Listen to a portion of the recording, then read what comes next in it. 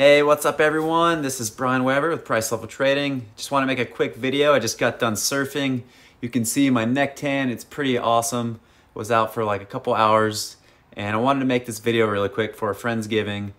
And it is going to be on how to open and fund a brokerage account with AMP Futures. And that's the brokerage account Kristen and I use to trade futures with.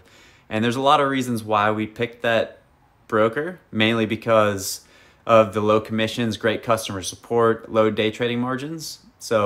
And it offers a lot of opportunity for people that don't have the capital to trade, that TD Ameritrade or other brokerages require much more. So we're gonna go and cover step by step how you actually open up that brokerage account, and then I'll show you briefly how to fund that account as well. So let's jump right in. Okay, so first step, let's go to ampfutures.com, and I have a link for this website in the description below in the YouTube video. So just go ahead and click that link, and then you'll see at the very top of the page in the middle it says open account. So let's go ahead and click that button, and we'll be taken here. And if you already have an account, of course you log in onto the left, but on the right side we have open account now, and that's what we have to press to open up a brand new account. And the first page we'll see here is which account type we want. And for most people, it will be an individual account, but just know that you can also trade with an IRA, so you can have some tax advantages that way. You don't get taxed on your gains. And there's also other business structured accounts that you can have, but of course you need to consult your accountant to see which one is best for you. And then there's an electronic signature agreement and their AMP's risk disclosure statement. So go ahead and make sure you read through that and understand all the details here on this page. And then once you're ready, you can click begin application.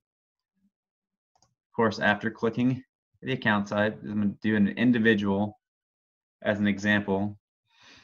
Once we click begin application, we'll end up on this page. And this is where we enter all our required information in order to open up the brokerage account with AMP.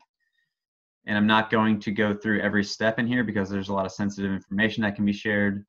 So once you're done with all of these steps and you create your account, you should receive an email confirmation from AMP saying that your application is being processed, and once your account is ready to be funded, you'll also receive another email.